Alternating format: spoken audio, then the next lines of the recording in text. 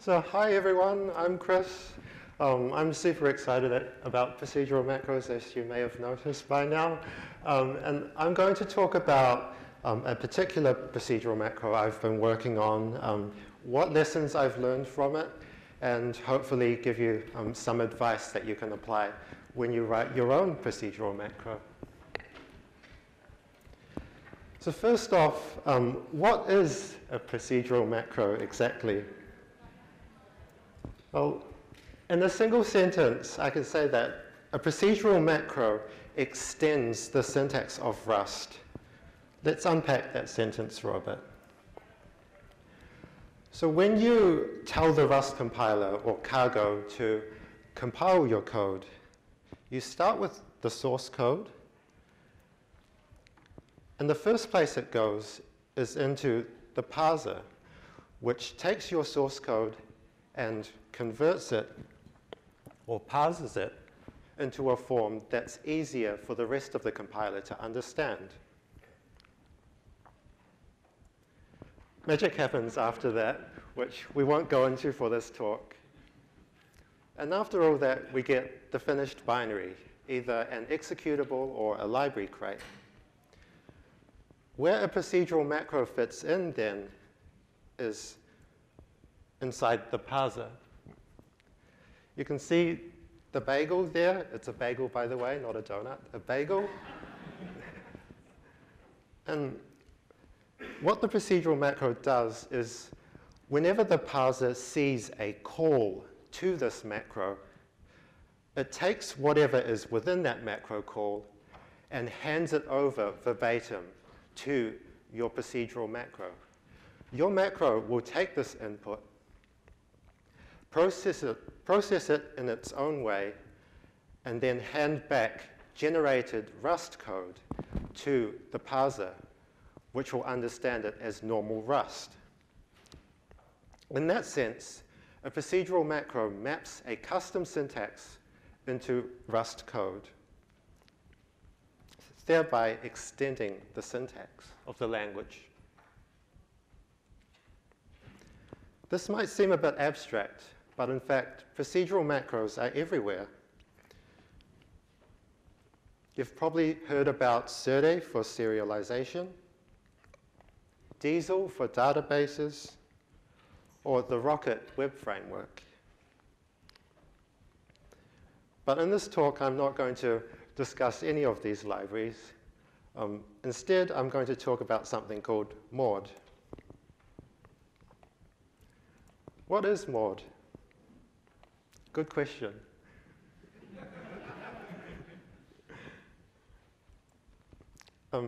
Put simply, Maud is a macro, a procedural macro that enables you to write HTML inline within your Rust programs. And yes, it is named after the My Little Pony character. It was a while ago, please don't judge. Moving on. To help understand how Maud works, let's take a look at this example. This program generates a bunch of HTML and prints it to standard output. And as you can see here, it calls a macro called HTML, and inside of that macro call is completely custom syntax. The Rust compiler itself doesn't know what this particular syntax means, the thing in purple. But what Maud will do is it will take this piece of syntax that's given by the compiler and convert it into normal Rust code that the rest of the compiler will understand. And this is what you see when you run that program, by the way. The string hello Pinkie Pie within paragraph tags. Now, if you were to run something like cargo expand to view the code that Maud generates, you would see something similar to this. The real code is a bit more complicated for various reasons, but this is pretty much the gist of it. As you can see there, all it does is create a new string object, push a bunch of literals to it, and this render2 method does HTML escaping. But other than that, there's not much to that code. If you were to try to write an HTML template by hand, you would be hard-pressed to write something that's simpler or more efficient than that. And that's one of the biggest advantages of using Maud or any other procedural macro solution, the really low runtime overhead. We can see this in the numbers as well. A while ago, I wrote a bunch of benchmarks comparing different templating engines just to get a feel for it.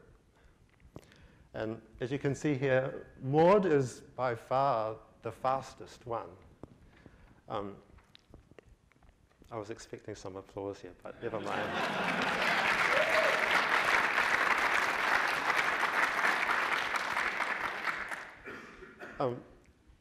But also, if you look at the label on the bottom, it says render time in nanoseconds.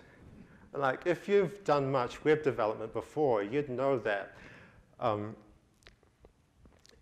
average web request takes around 100 milliseconds, which is about thousands of times bigger than even the biggest bar on this graph.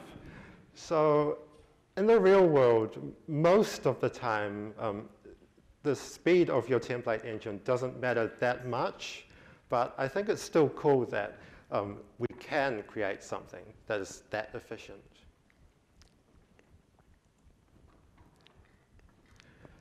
Now, another advantage of Maud would be static type checking. And in fact, I think this is the more important advantage.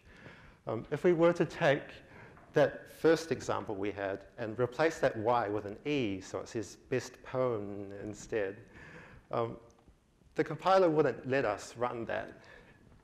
And in fact, this is the exact same error that you would have gotten if you had made that typo anywhere else, because at the end of the day, we're just generating normal Rust, right? And that is in comparison to other templating engines which might parse and run the templates at runtime such that you wouldn't know about any typos until you try to run your app and everything falls down. Now, I've hopefully convinced you all that Maud is amazing and you should all use it, but how did I come up with this idea for this library? How did it all start? Well, it started, like many things, by reading the official documentation. This is an excerpt from the old Rust book. It has since been rewritten, but this is the old one. And one of the sections in that book is about macros. And in that section is an example of a macro that generates HTML. And when I saw that, I thought, why don't I take this concept and develop it into a real-world practical library? Now, this isn't the first place that I saw this idea. I had already known about this general concept from other languages like Hamlet in Haskell, Slim in Ruby, and Razor in C#. In that sense, Maud isn't really original, except for the fact that it's written in Rust. And I don't think that's a bad thing at all. In fact, it's a good thing because you already know that the idea has been proven elsewhere. And the nice thing about Rust is, even though there are existing libraries which are really high quality, just because Rust is so young as a language, there are still a lot of places where the library support isn't that good. There's still a lot of low-hanging fruit around. And so if you have a concept that you're really passionate about but can only be found in another language, I think it's a really good idea to take that idea and try to port it to Rust. You could make a really good contribution to the community that way.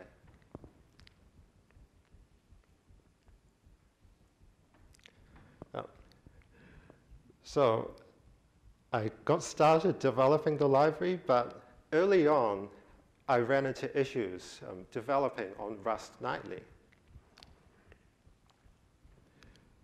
Because the thing is, even now, most of the procedural macro API is still unstable. There has been a big effort to stabilize much of the API lately, but the stuff I use is still nightly only. And the funny thing is, if you look at the history of Maud, you'd notice that its first release was in the beginning of 2015, but Rust 1.0 was released in the middle of 2015. And the keen-eyed among you would notice that I started working on this thing before Rust was officially released. And in a sense, that led to a sort of trial by fire, I guess. I didn't really have a choice to figure out how to work on nightly. I had to learn, well, I was forced to learn to deal with these breaking changes coming in all the time. And that gave me some really valuable skills for working with procedural macros.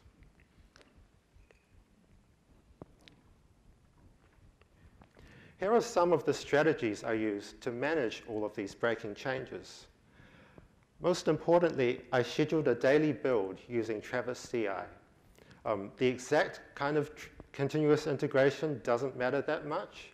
The important thing was it was a daily build. Because the thing about Rust Nightly is that it happens every night, right? I know I'm putting out the obvious here, but that means that if you have a daily build and you notice your build breaks, then you know with relative certainty what exact change broke your build. And that narrows down your search quite a bit. Research Rust commit history, blame, and PRs.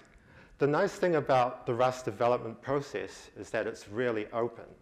I think that was a major theme in the keynote this morning. And so if you find something that breaks, it's just a matter of a few minutes of poking around, and you'll probably find out what changed and why it changed and what you can do to fix it. And finally, subscribe to relevant tracking issues. This builds on that whole Rust being really open thing. All unstable features, including the procedural macro API, have a GitHub issue that tracks all of the work that is done on that feature. So it's generally a good idea to subscribe to that particular tracking issue.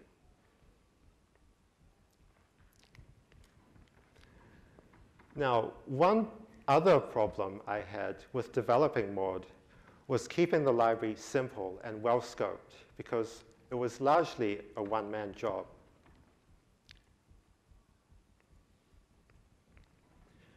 One way I managed this complexity was in keeping the syntax really simple.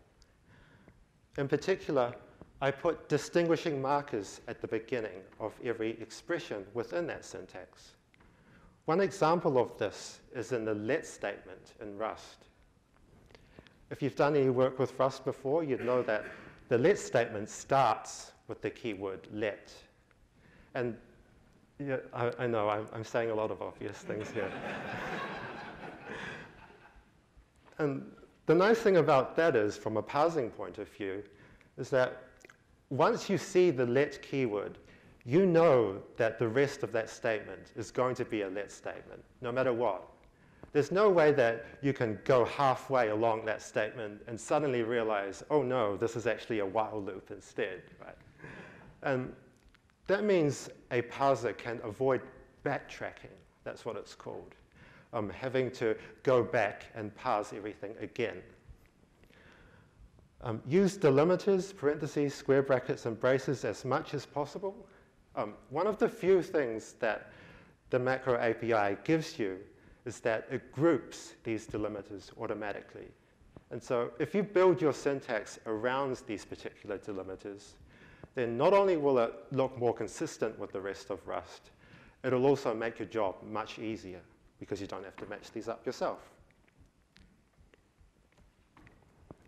One example of where these two principles apply is in the syntax for substituting in dynamic content. So if you've used a templating language like Handlebars or Mustache before, you'd know that to include the value of some arbitrary expression at runtime, you would do something like the example in the middle. You would wrap an expression in braces. And I had to come up with a similar syntax for mod as well. The first syntax I came up with was the one on the top, starting everything with a leading caret. And while that followed the first principle of having a leading marker on it, it didn't follow the second. And the problem with that was, well, imagine there's more stuff around this particular expression. For example, suppose there is a pair of parentheses after that caret thingy. When the parser sees that, how do we know that that particular expression ends there and not somewhere after that pair of parentheses? Like, this could be a method call, right? Or if there were square brackets there, this baz could have been an array, and we could have been trying to index it. And so I ended up coming up with really arbitrary rules around where a particular expression is supposed to end. These days, we have libraries like Sign, which let you factor out this sort of parsing, but it still makes life a bit difficult. What I eventually settled on was the syntax on the bottom, wrapping everything in parentheses. And now this follows both principles, and it's really easy to parse. And it's what I still go with today. Another issue I had was, well, I guess a piece of advice would be, don't fear the heap. By the heap, I mean structures like box, string, and vec, which let you choose an arbitrary size for a particular data structure at runtime. And the nice thing about Rust is it lets you avoid heap allocations altogether if you want to. But that doesn't mean you have to do that. And in fact, zero allocation code can be much harder to read than the equivalent code that does allocate. And without benchmarking, it's hard to tell whether avoiding allocations actually makes your code faster. I think sometimes it makes it slower, I'm not quite sure. As you can imagine, early versions of mod did not follow this advice. And I tried to write a version of the library which didn't do any heap allocations. Problem is, when you're generating an HTML string, you have to put all that data somewhere, right? If you're not allocating a new string to hold all of that, you have to end up writing all of that data to an existing buffer. And to support that, I had the macro instead generate a closure which took in an existing buffer and wrote to that instead. If you know about returning closures in Rust, you would have heard of impl trait and not being able to name the type. There are a lot of issues around that. And in particular, if your closure ends up referring to anything in your list of arguments, that means that you have to annotate the lifetime of those particular parameters explicitly. And that's the 'R thing there. And when I saw this, I thought, this is way too much effort just to generate a bunch of HTML. And I came to my senses and ditched the idea. Now, so far, I've covered more user-facing aspects of mod, like the kind of things that you as a user would see. For the rest of this talk, I'm going to go more into implementation details, things that you might not see as a user, but still help you structure your procedural macro internally. First off, using an abstract syntax tree or an AST. By that I mean, rather than taking the input to your macro and directly mapping it to the generated Rust code, you should instead take that input and rearrange it into a sort of tree, a more explicit or simpler or more abstract form that is easier for the rest of your library to work with. Early versions of Maud didn't do this. You might be sensing a theme here. And I thought that was really cool at first because, well, everything is done in a single pass. But the problem was the moment I tried to do any sort of analysis or optimization, everything just fell down. And I ended up rewriting it to use an AST anyway. So even if you don't think you need it now, please use some sort of syntax tree because you'll thank yourself later. Another thing is keep the spans. A span is a particular procedural macro thing that tells the compiler where a particular piece of code came from. By that I mean the source file, the line number, the column number, and various stuff about hygiene. And the nice thing about, well, the reason why you should keep the spans all the way through is that it improves compiler errors. Imagine you generate some code, and that generated code has a type error in it. If you follow this advice and keep the spans all the way through to the output, then when the compiler encounters this type error, it'll understand that this generated code originally came from this exact location in the user's code. And it would express this error in terms of what the user originally wrote. Whereas if you didn't keep the spans, the compiler would just throw up its hands and say, well, the type error is somewhere within this file. Good luck figuring it out. And it also avoids weird scoping issues. Like if you've heard about hygiene, this is probably it. I can't claim to understand it. But if you keep the spans, it should all just work.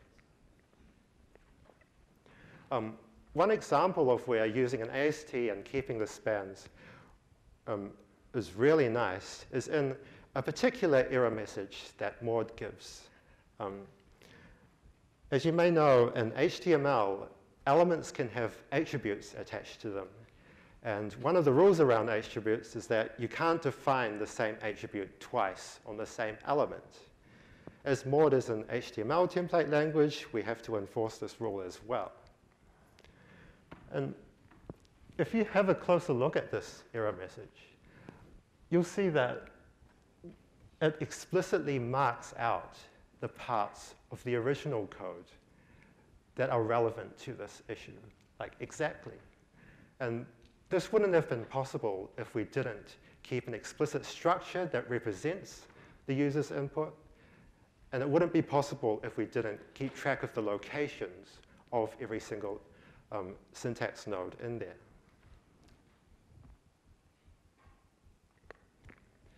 To cap off this talk, I'm going to touch on where Maud is going to next. Generally, right now, Maud is pretty much ready. It's usable. People are using it in production for some strange reason, but it's pretty much OK now. So most of the work at this stage is polish. In particular, I want more diagnostics, more error messages and warnings. In particular, Maud doesn't warn about invalid HTML elements and attributes right now, and I would like to warn in the future. And also, rel no opener. Hands up if you didn't know about rel no opener before I mentioned it. Wow, that's a lot of people. Well, everyone who raised their hand just then will benefit from this particular thing. Yes. And working on stable Rust, this isn't a really high priority right now, but as more of the procedural macro API stabilizes, somewhere along the line, it'll tip the scales and it'll be worth pursuing. So that's all I have for today.